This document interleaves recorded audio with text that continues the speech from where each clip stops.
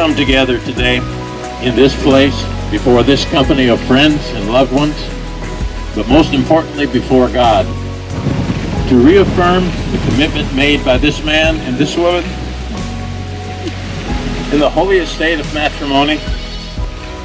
I love this. On November 5th, 1967, 50 years to the day, 50 years to the hour, by the authority vested in me as a minister of the gospel of Jesus Christ, in accordance with the renewing of the vows that you have made to God and to each other in this company of witnesses, I now pronounce that you are husband and wife for another 50 years.